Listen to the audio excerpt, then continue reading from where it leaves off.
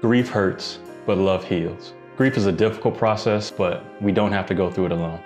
At some point, we all know what it's like to lose a friend or a loved one. But imagine you're 4 or 5 years old.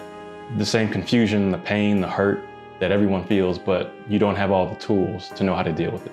That is why Jurni was written, as a tool for young kids, families, parents, teachers, counselors, to know how to talk about death. Jurni is the story of a young girl who loses her mother suddenly, and she doesn't really understand what death is yet.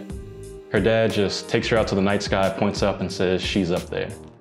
So Jurni's goal is to become an astronaut so she can be close to her mother again. If you're a parent, a teacher, a counselor, you want as many tools as you can get to help prepare the children in your life for the real world. Most of us avoid tough conversations, especially about death. But the good thing is we don't have to do this whole thing alone.